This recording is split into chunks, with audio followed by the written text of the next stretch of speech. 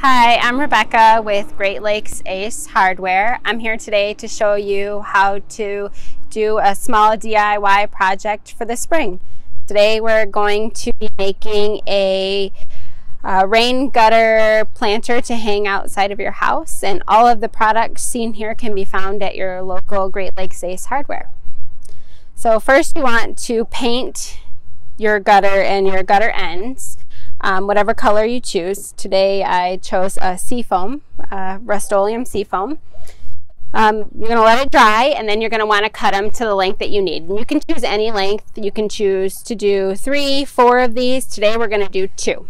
I've cut these in 32-inch pieces with just a regular saw that you probably have at your house, your garage. If not, pick one up from Ace. So cut this second piece here.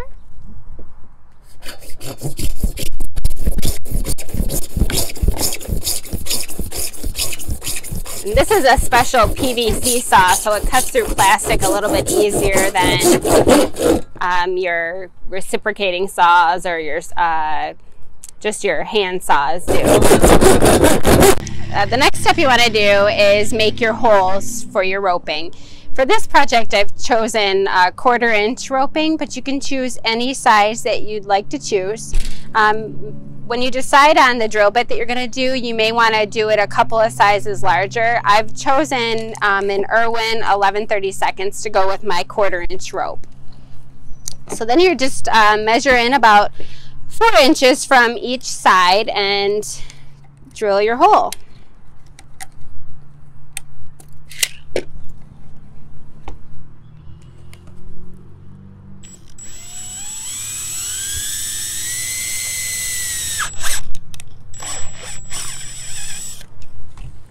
You're going to want to do that on all of the pieces that you've cut. Again, you can use as many pieces as you want in this. It can be 2, 3, 4, whatever suits your area.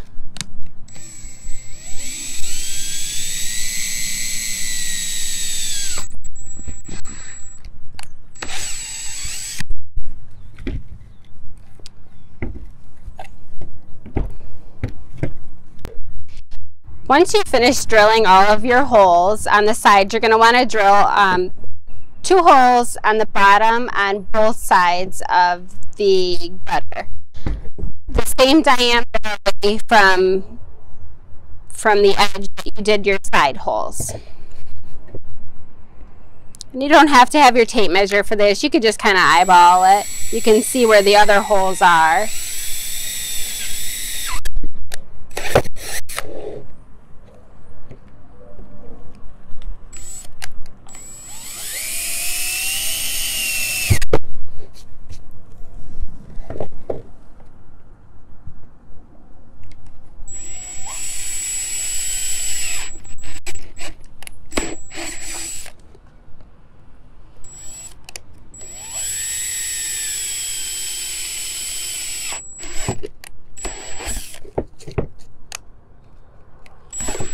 Definitely want to make sure that you get a clean hole in there so that your rope slides perfectly through it.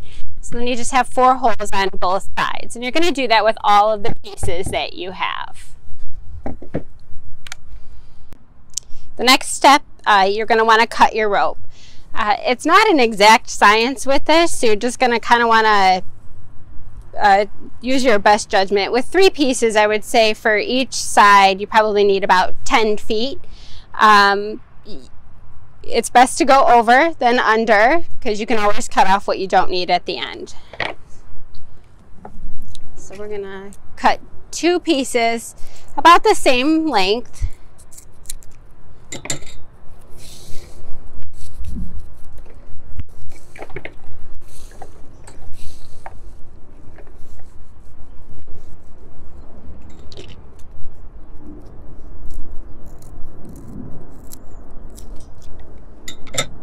And then you're going to take 1 piece and you're going to find the center.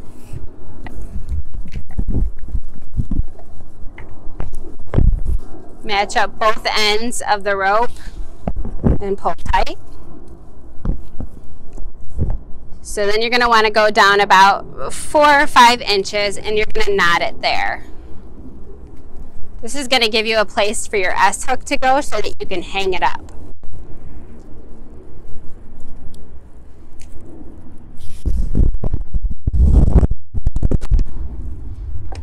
Next, you're going to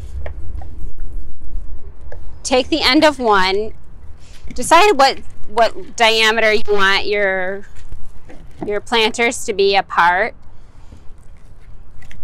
and then you're going to feed the string through the top hole right into the bottom hole.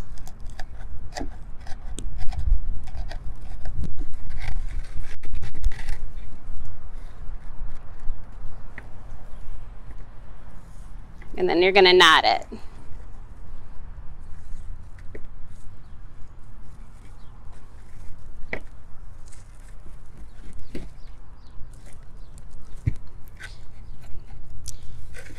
You're going to then connect this piece into the next gutter the exact same way.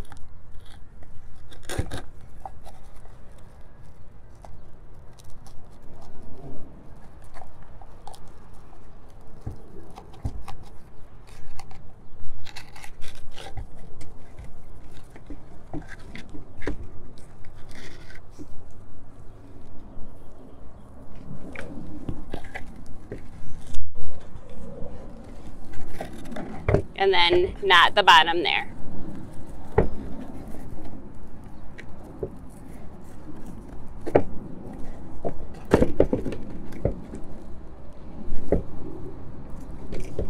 The best part about this project is that there really is no right or wrong. You can do it as high or low as you want. Then you're going to do the same side. The same thing with the opposite side. So once you've got it threaded through all the way and all of your knots tied, you're just going to want to cut off the extra rope.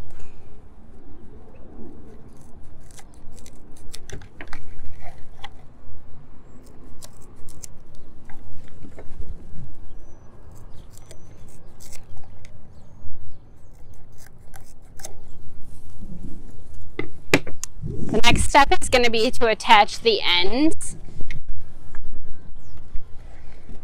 I spray painted mine to match the color. You could do whatever color you want. Make it something fun.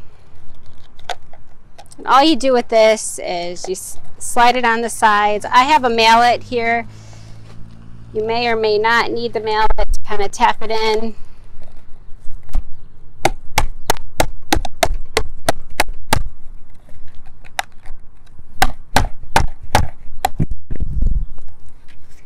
So once you have all of your ends in, you're all done and you're ready to hang it up. You could put an S-hook on the end of each side, or you can hang it from a hook that's already hanging.